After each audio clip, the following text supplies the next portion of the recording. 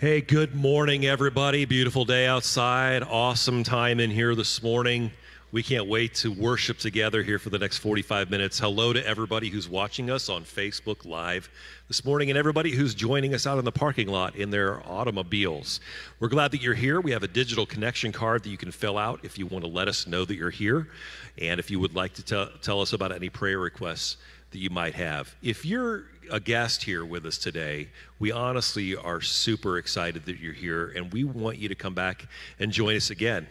We'd love to talk to you about how you can make this your church home, your church family, and so see one of us after this morning is over, and we can get on that conversation. We'd love to meet you face to face. Hey, let's stand up. I'm going to pray for us. And then we're going to sing a few songs of worship to the Lord, get us ready for the word this morning. Father, we thank you for today. We are coming to you today with a lot of heavy hearts, and some of us are having, coming off of a great week, but we're all coming from a different perspective. We've got to admit, Lord, that this year everything is not normal, and things are quite weird. And so we're stressed out a little bit. At different times during the day, there's so much going on, and family relationships are weird, and work is weird, and we just want worship to be a place where we come and we let you know all that, and you already know that, but we're just letting our hearts open to you. And we're going to say, God, you're bigger than all that. We just want this to be a place of renewal and refreshing and encouraging from your word. So would you please let your spirit do that for us today? Help us just to have a big sigh and let that go into some peace that you bring us this morning. We know we're your children and that you love us. So we're asking for this gift this morning from our Heavenly Father. You would do that as we worship today. It's in Jesus' name that we pray. Amen.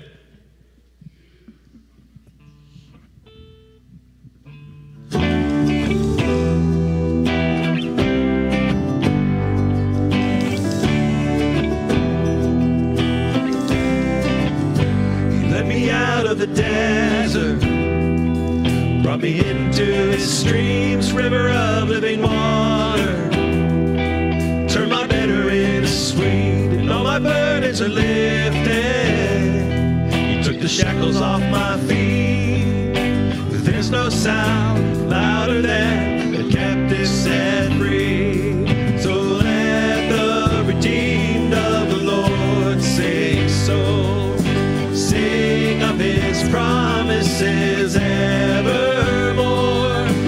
Pour out your thankfulness, let it overflow. Let the redeemed of the Lord say so.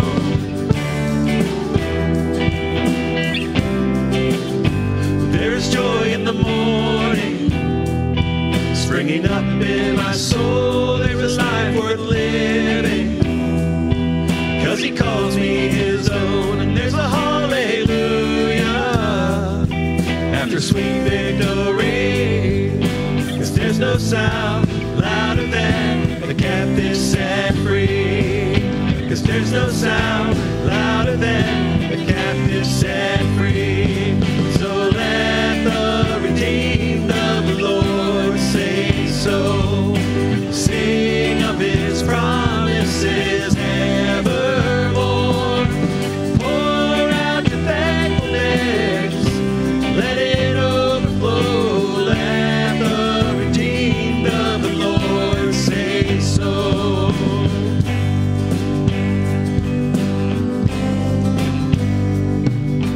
You are my deliverer, the freedom I'm living in.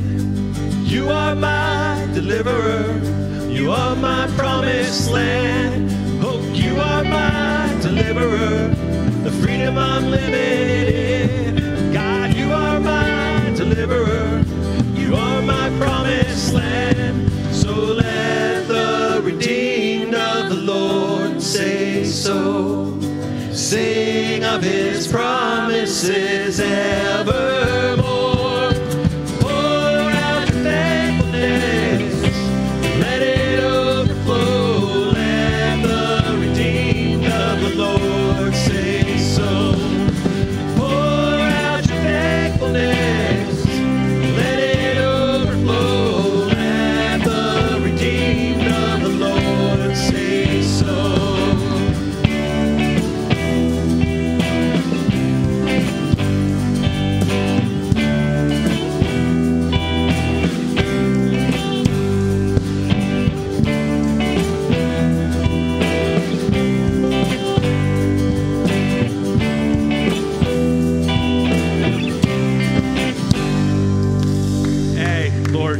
We love you. Thank you, Lord. Change our lives, turn our lives around.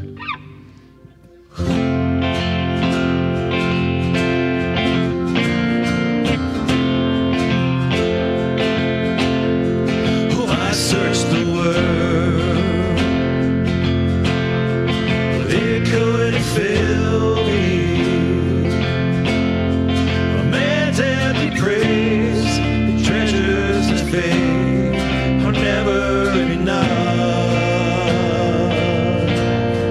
But you came along and put me back together, and every desire is now satisfied here in your love. Oh, there's nothing better than you.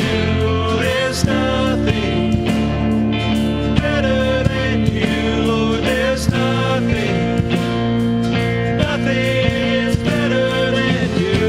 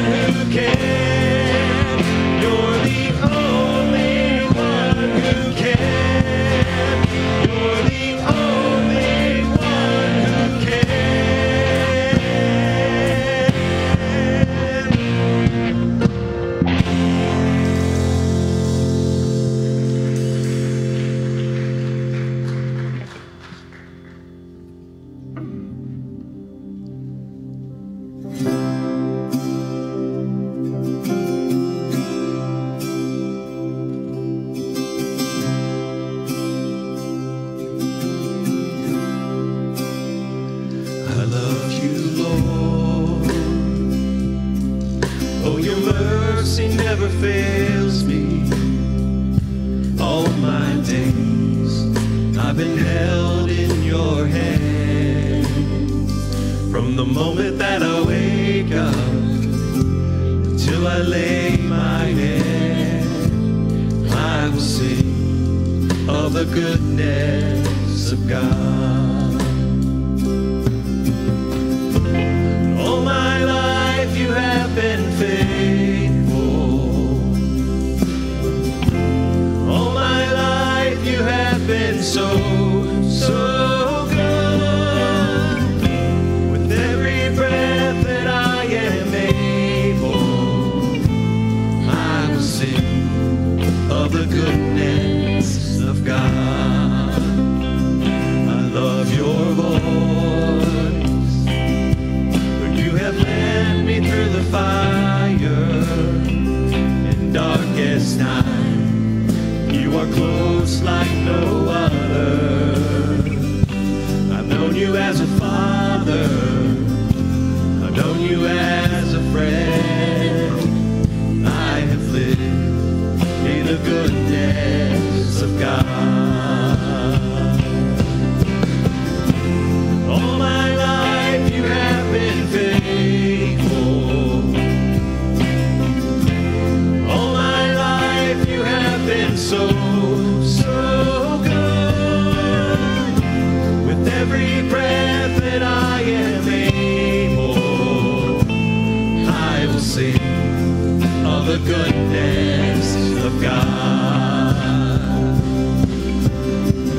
Your goodness is running after, it's running after me.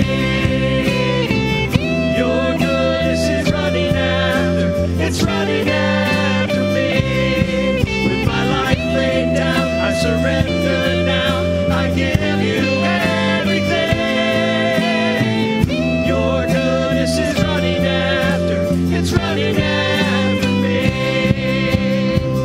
Your goodness is running after, it's running after me. Your goodness is running after, it's running after me. With my life laid down, I surrender now, I give you everything. Your goodness is running after, it's running after me.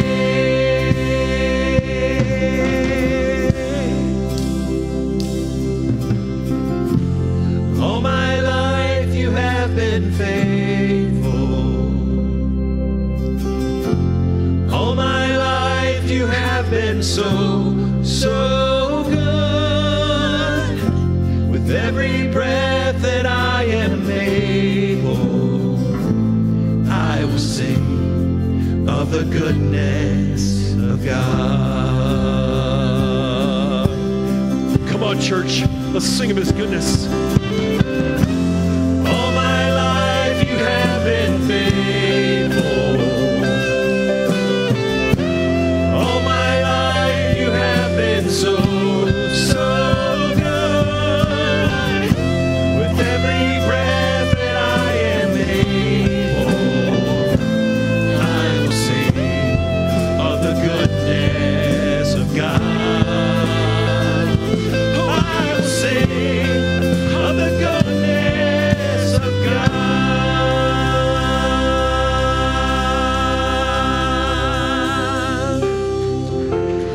All my life you have been faithful.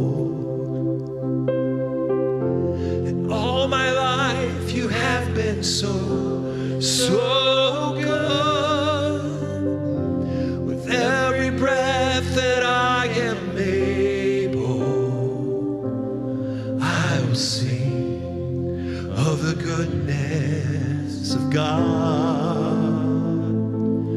I will sing of the goodness of God. Amen. You may be seated for our time to study the Bible together.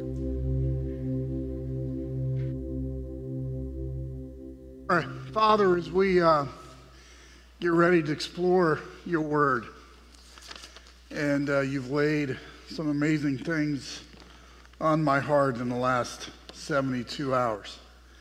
I pray that you guide us as we talk. and open up our minds, our hearts, and our ears. It's in your Son's name we pray. Amen. A week ago Friday, I gave Laura the sermon. It's entitled When Your Heart Caves In.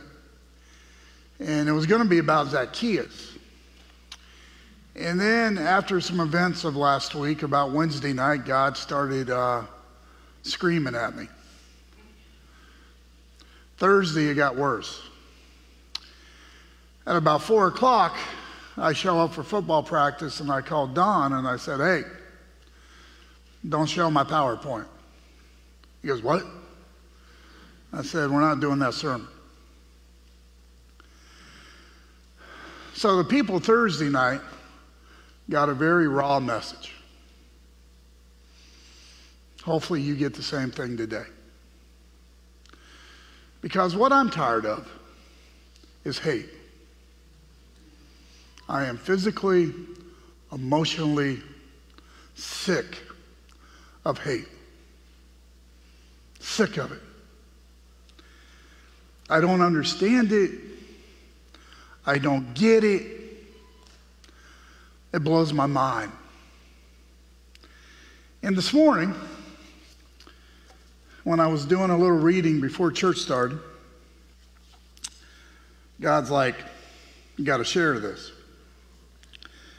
This is out of Mark chapter 8, starting in verse 32 to 33. And by the way, you can't read it on the screen today. So if you got your Bibles, pull them out, or if you got your computer or on your phone, pull it out, because we're going old school today, okay? Nothing's going to be behind me. Verse 32, Jesus is telling them in Mark chapter 8 that, hey, I'm going to die pretty soon. I've got to do this sacrifice. And they're getting kind of mad at him. And listen to what Peter does. As he talked about this openly with his disciples, Peter took him aside and began to reprimand him for saying such things. And Jesus turned around and looked at his disciples and then reprimanded Peter. Get away from me, Satan, he said. You are seeing things merely from a human point of view, not from God's. This is what happened to me Thursday. Thursday, God said, look at it through my eyes. When we read verse 33, we get stuck on, get behind me, Satan. We stop before we read the rest of that. What did he tag on to just saying, hey, get behind me. Don't let Satan in your heart. Don't let Satan get into you. He then goes on to say, stop looking at things from the human point of view. There is something that has to stop in this nation, in this world. It's just one topic we're going to cover today that I am tired about hate. Racism has to be seen through God's eyes, not our eyes. It has to be. It's got nothing to do with what I look on the outside. Nothing. Nothing. I am so tired of hate. We judge people if they're taller than us, if they're shorter than us. Amen, Mark. Go there, baby. Now, and here it is. We judge them if they're smarter or if they have learning disabilities. I'm tired of the hate. I'm tired that we don't look at people through God's point of view. God's judgment, God's perspective, God's way. But that's not what we do. Kenny, it's the way I was raised. That's the biggest cop-out I've ever heard. Kenny, I've always been told they come from that side of the tracks. Stop! Stop! I've always been told they live up on the top of the hill. Now watch. I love this. Amy's brother as we call him, Sean, just moved here from Florida, got a job in Akron. He's lived in Bradenton, Florida for 52 years. He moves here. He makes a statement to me the other day that I thought was so hilarious. He's working for a company that when there's weather damage, he goes to their homes and does inspections. He goes, Kenny, there is some freaky looking roads in Ohio. I feel like I'm in a horror movie. There's moments I don't know if I want to knock on the door. You guys all know what he's talking about, right? But isn't that what we do? I said, Sean, some of the people on the other side of those doors are the nicest folks you ever want to meet. Nicest folks you ever want to meet. But what do? We judge because of how something looks or something acts. And God says, look through my eyes. Now that brings me to John chapter 4. Ben Black, John Vincent talked about this back on March 8th when we were doing a building project. I'm going to look at it with different eyes today. Let's start out in verse 1. Jesus knew the Pharisees had heard that he was baptizing and making more disciples than John. Though Jesus himself didn't baptize them, his disciples did. I want you to remember that sentence when we get to like verse 32 and 33. A lot of people were being baptized because of Jesus' words. But did you catch what was thrown in parentheses in most of your Bibles? Jesus wasn't doing the baptizing.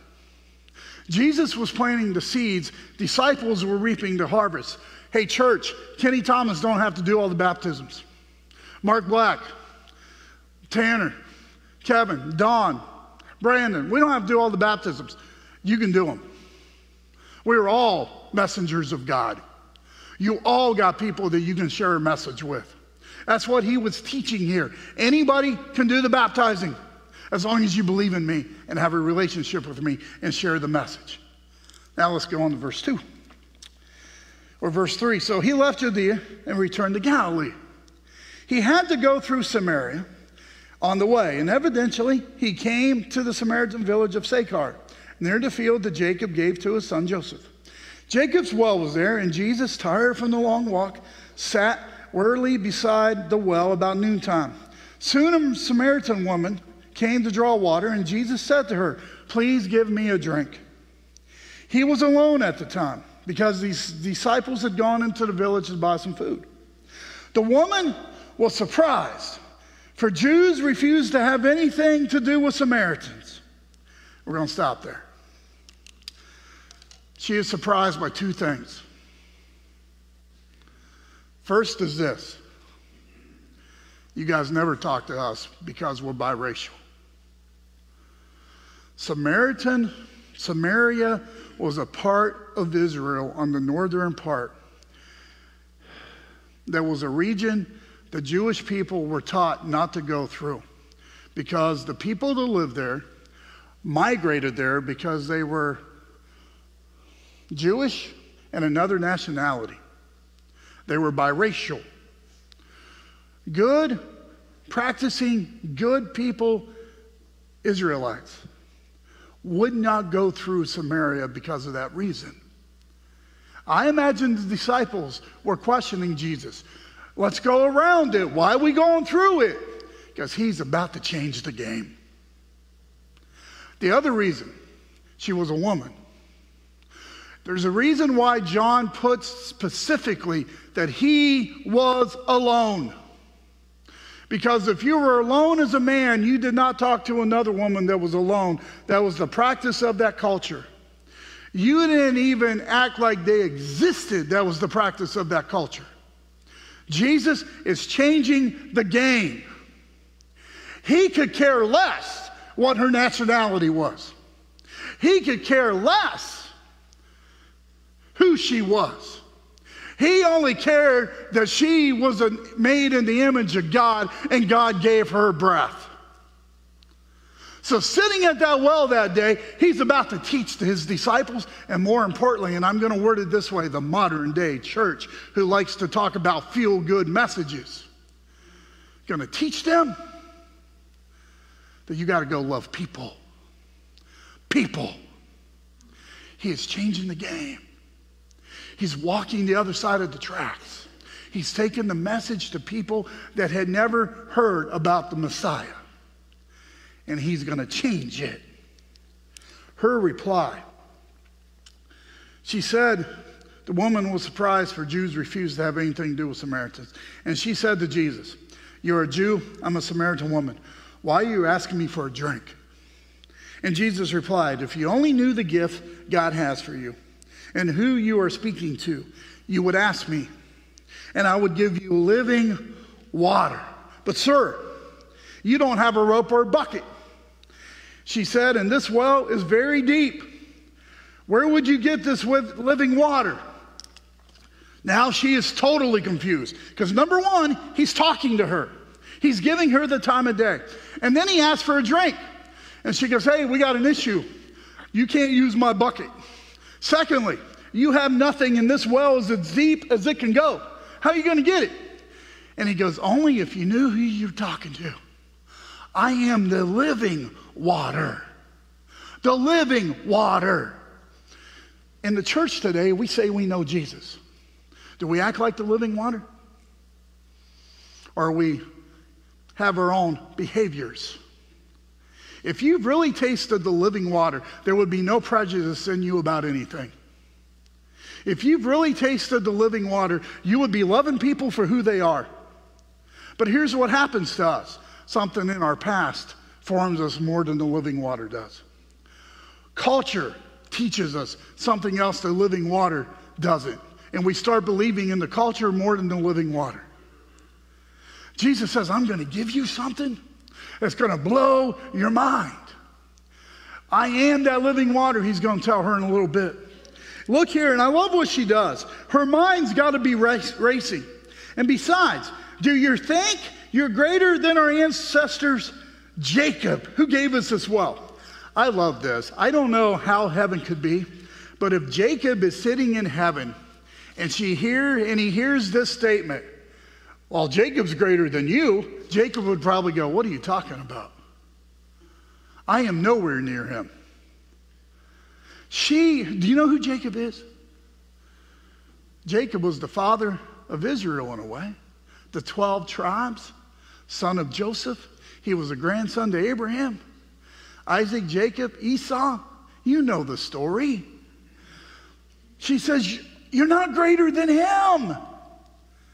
That's what we love to do to Jesus. We love to put Jesus in a box and say, well, you're not greater than this. Oh, yeah, he is. Jacob doesn't hold a candle to Jesus.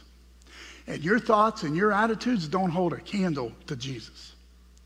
You need to be thinking with Jesus' thoughts, with Jesus' attitudes, with Jesus' mindset. It goes on here. How can you offer better water than he, his sons, and his animals enjoyed? Jesus replied, anyone who drinks this water will soon become thirsty again.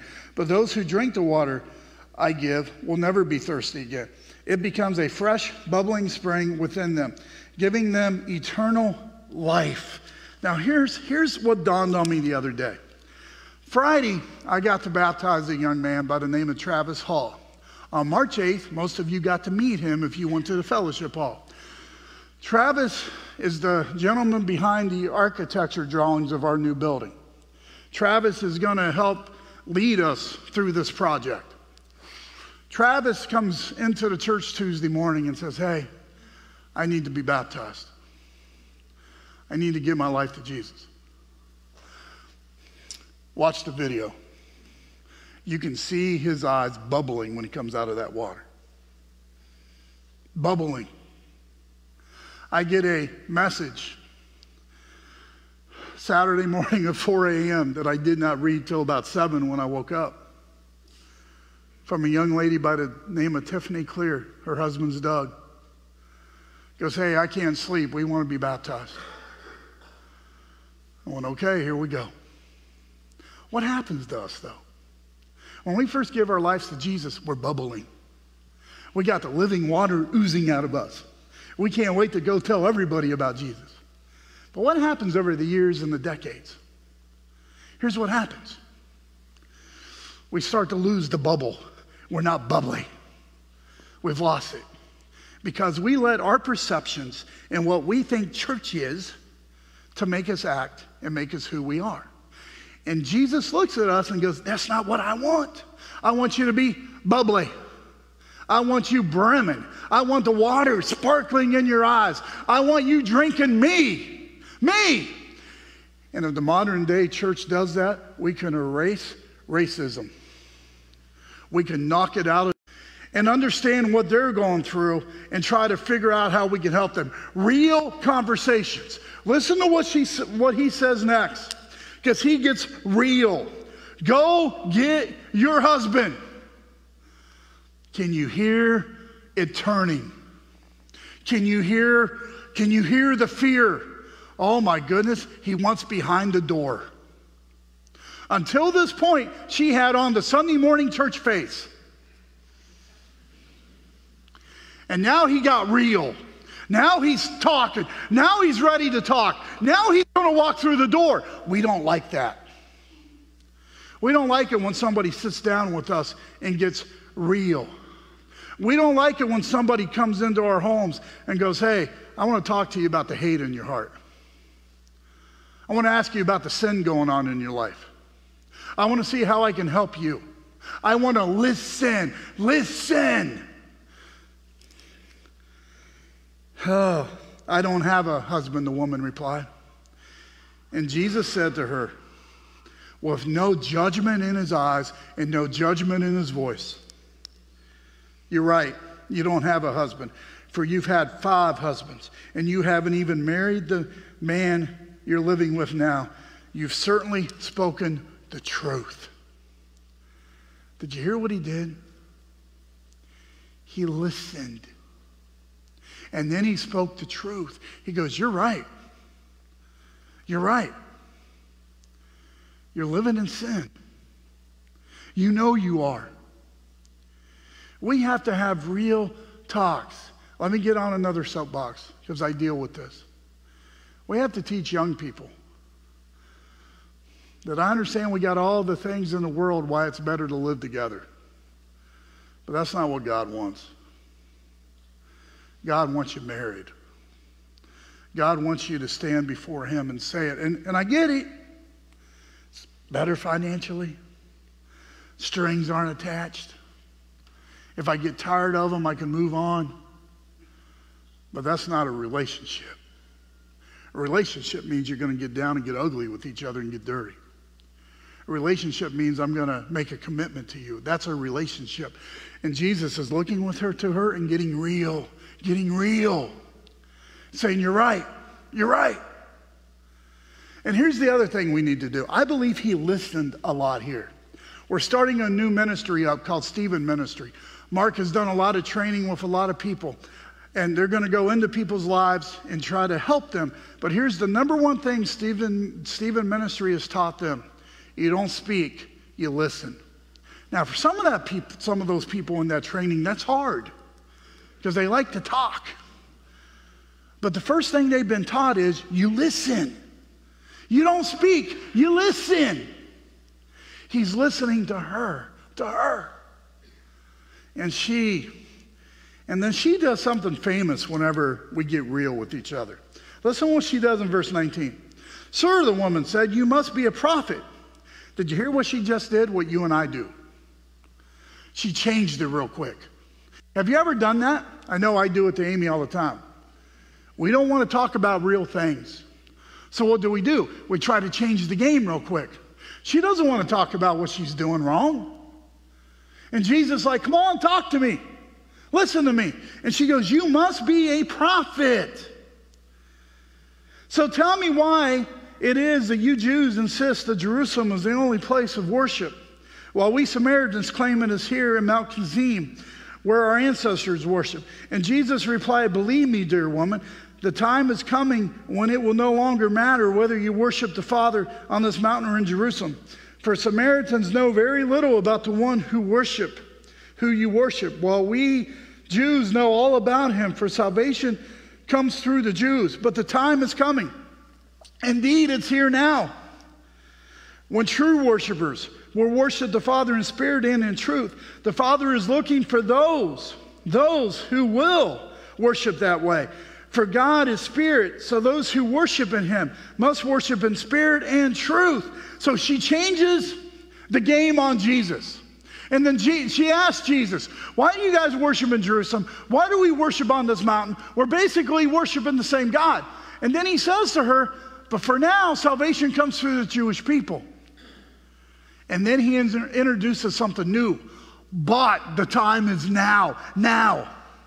That God is looking for true worshipers who worship in spirit and truth. So, here's my issue.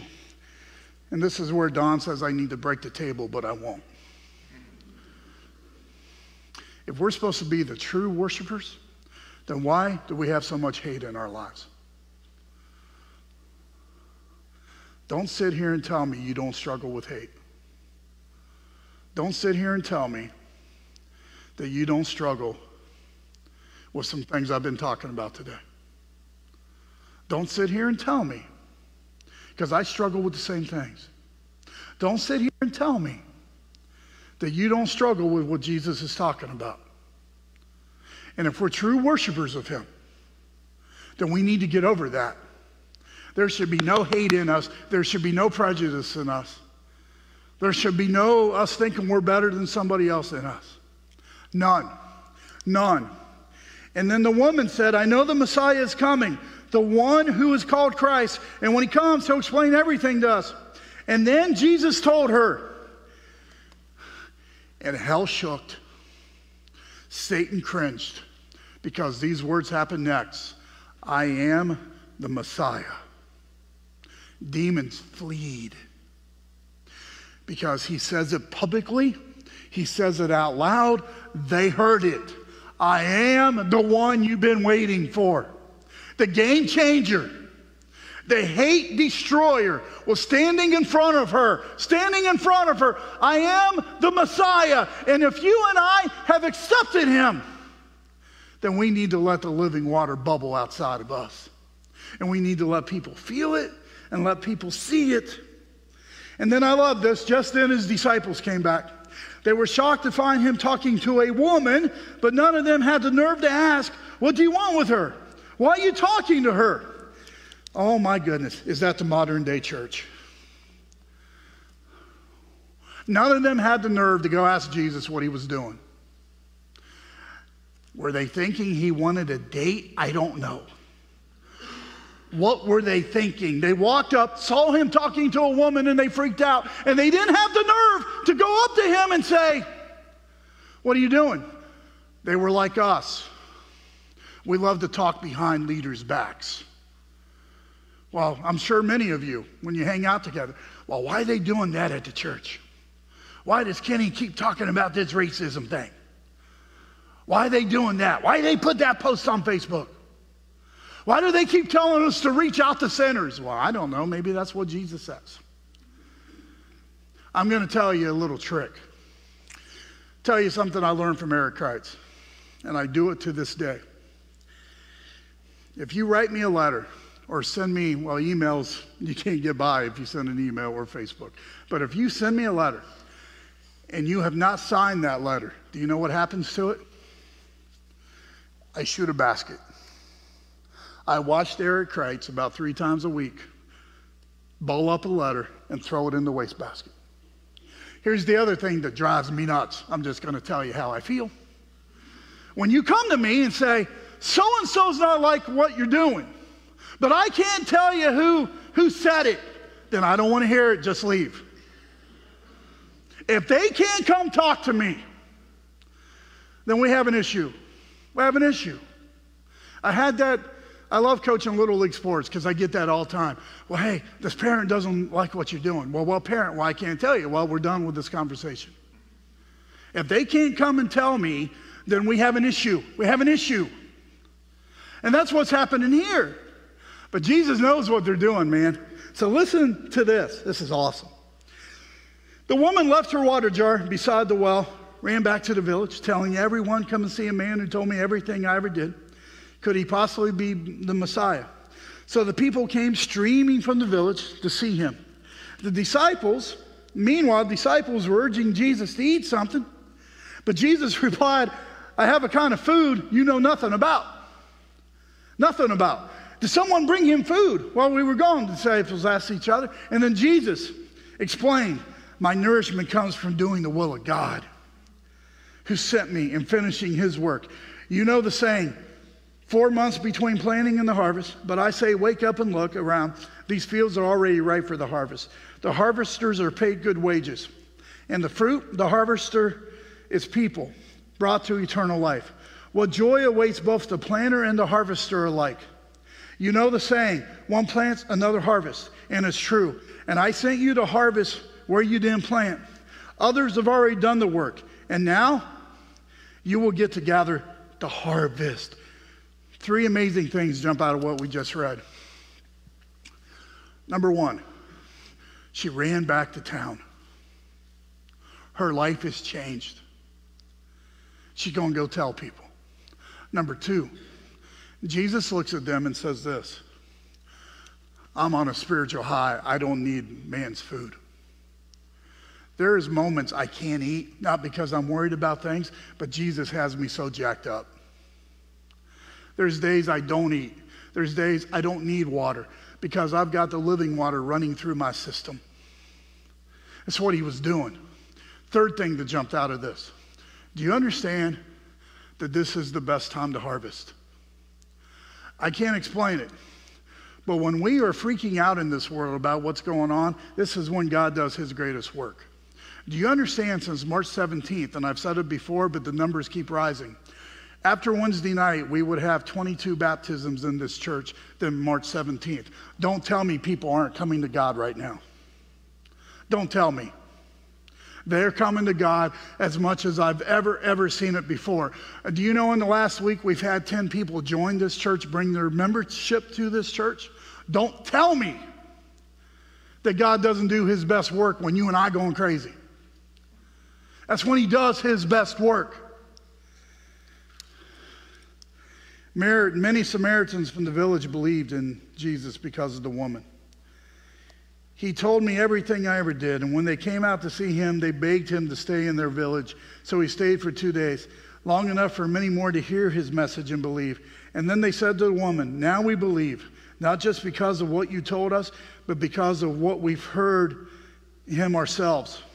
Now we know that he is indeed the Savior of the world. Of the world. I stand up here because I've been blessed with 7 kids in my life. And I've been blessed with 6 of them that look a little bit different than everybody else. And in the last 3 months, we've had real conversations. Hard conversations. Things I never knew that they went through. Things that I put my head in the sand and buried my head. I asked them hard talks. I wanted to know how they felt when certain situations arise. Have you had those talks with your kids? Have you had those talks with your spouses? Have you had those hard talks? Have you had a hard talk with a coworker? Have you had it? I'm so tired of the hate. I've got Celia Hartman stuck on a new song, and she's actually put it on our Facebook logo. The song's entitled Revolutionary by Josh Wilson. I want you to listen to 4 lines out of the song. Let's take some time, open our eyes, look and listen. We're going to find we're more alike than we are different. And these 2 lines blow me away. Why does kindness seem revolutionary? When did we let hate become so ordinary? Did you hear that? When did kindness become revolutionary, and when did hate become so ordinary? We as the church today at FCCM in Malvern, Ohio, that reach out to communities all around us, we need to be example that kindness is ordinary and hate has been blown up. We're going to do something here in a moment after I give a little invitation. But I'm going to ask that if you need to come talk to us, Facebook me at 4 in the morning like Tiffany did. I don't care. Find one of the ministers and elders after church. We'd love to talk to you about giving your life to Jesus, to believe, to repent, to confess, to be baptized, forgiveness of sins, gift of the Holy Spirit. Now, can I have a real conversation with you this morning as we get ready to do communion?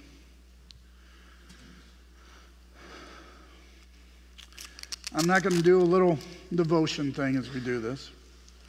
But what hate do you got in your heart today? What hate? What hate? Is there a hate that you need to get out of your system? It might be a hate because of racism. It might be a hate because somebody has made a decision in their life to live a different lifestyle. You might have an ex that you hate. Well, figure out a way to get over that hate. You might have a neighbor that you just can't talk to. I don't know what your hate is, but can you bring it to the one who died on the cross for you today? We're going to get quiet today. You're going to have about 2 minutes since the preacher went long today. And I'm just going to ask you in that 2 minutes to let the hate go and to partake of the bread and the cup that represents him. Let's partake.